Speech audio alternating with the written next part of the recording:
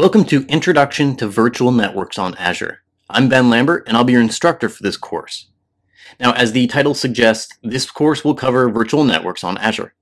We're going to cover virtual networks, subnets, user-defined routes, load balancing, hybrid networks, and more. While this is an introductory course, I do make some assumptions about what you should already know. As an example, I assume that you already have at least a high-level overview of networking concepts. If you're not already familiar with concepts such as DNS, subnets, and load balancing, then you may want to brush up on networking concepts before continuing.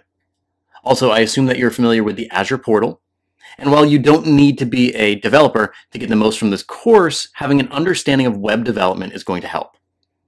We're going to cover a lot throughout this course. Some of the lessons will be demos that you can follow along with, and others are going to be kind of high-level overviews.